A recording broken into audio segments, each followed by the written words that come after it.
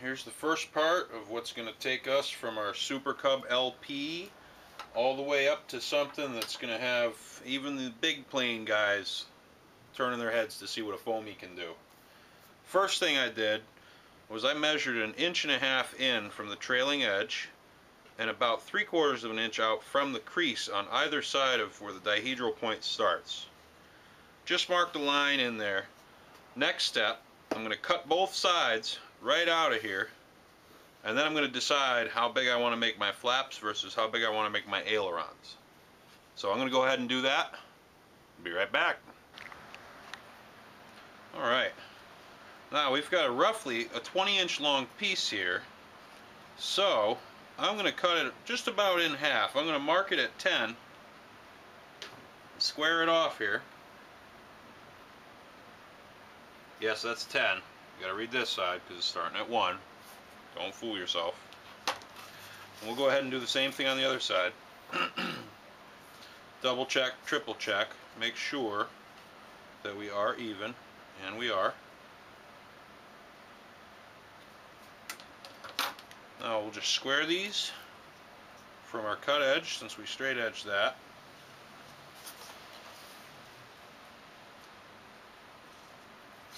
And we're ready to split these pieces, which will make our flap and our aileron.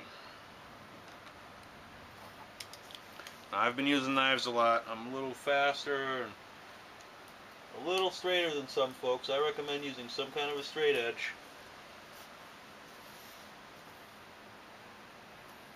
Good sharp blade helps as well. So now we've got our flaps and our ailerons.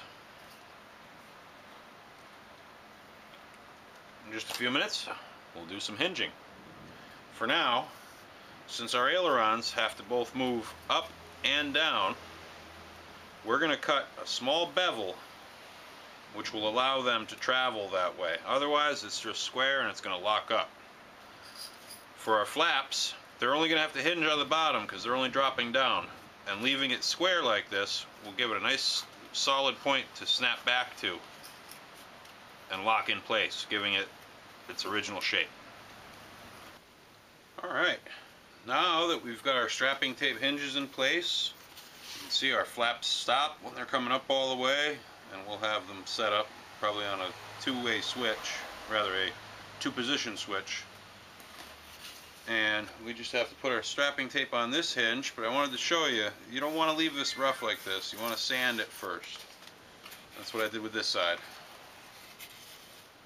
And then we'll put our strapping tape hinges on, and we'll be good to go.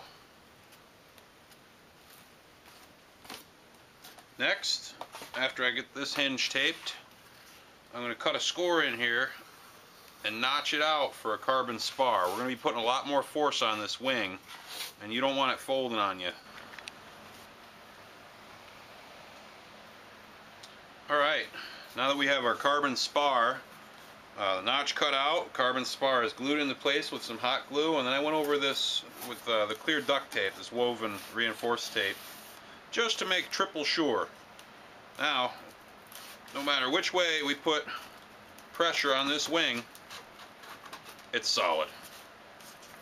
Now, we're going to measure out and mark out some spots for our servos. We're going to have one on each flap and one on each aileron. So I'm going to get to that. Get it all measured out, marked out, cut the squares out for the servos, and even notch out for their wires so they'll sit flush inside this wing. Alright, now I made a little template so it was easier, and I just could square it off and pop it into place depending on which spot I was at. So all our servos are ready to get glued in. They're all dry fit. Make sure they're going to sit flush once the glue is applied and they're sticking in there. We've got notches cut out for our wires so everything sits flush as far as that is concerned. And I'm going to have to get an extension or a larger, rather wider Y harness for my aileron servos. But we can get these glued into place and we'll be good to go as far as that is concerned. Now when I glue these in place, I'm going to tilt them just slightly so that it's easy to get this screw out if ever I want to change this control arm. Okay, now that our servos are glued into place, I put a little bit of this tape over the top. It's not doing anything really structurally, but it's going to be easier later on because I'm going to monocoat the entire plane. That'll help for the monocoat to stick, and that way everything that's seen is this little tiny slot here on each servo. Now I've already gone ahead and taken a square and just kind of eyed up where my control horns are going to have to be for ailerons and flaps. And now I'll show you real quick how I make a control horn out of one of these wide popsicle sticks and some of this reinforced tape. Good pair of scissors. I'm just going approximate here. I always say if you're going to be wrong, let it be long. So we'll just cut a couple of these, get rid of this waste piece in our scrap wood pile. Use that for repairs later. I just carefully poke through. Now I'm just kind of eyeing this. It's going to be glued and fixed and repaired and made to look pretty again. Just big enough here to make our control horn. Now I only want a little tiny bit exposed, so that's all I'm going with. And I'll drill a hole in, and that'll be perfect for that flap. It's only going to need so much motion. So now that I have that piece figured out, and I think that's probably a good length for all of them, I'm going to take my marker. I'm going to mark the top side of the wing. Rather, mark this edge where it meets the top side of the wing, the top of that flap. Then I'm going to cut 4 even pieces. So they'll already be set so that they sit flush with the top, and I can put a little dab of glue top and bottom. So I'll get these made up and you'll get to see what they look like. Basically, the way I do my control horns is I'll take my piece and sit it with just a little lip overlapping on 3 edges. Bring that right over. Bring your large end right around to wherever it's going to fall. Press this together on both edges. Now, one end is going to be glued in, so we cut this right off flush. This end here is not, so I'm going to cut that and try to leave about a 1/16 of an inch where it's stuck together. Believe it or not, that 1/16 of an inch will make a heck of a lot of difference. Once we drill a hole in here, that's going to hold this stick together. Now, you can go with this style control horn. I've used plenty of them. I keep reusing them. But if you don't want to spend the money, I'll tell you, a package of these pop sticks, which is twice this amount, is only like $3. You can probably even find it cheaper. Well, there's your super tip of the day, how to make a control horn. Now, drill a hole. Well, here we are. All 4 of them are in place. We've just got to drill our holes, and then I have to cut a push rod for each one. Alright folks, well, that's it for this week.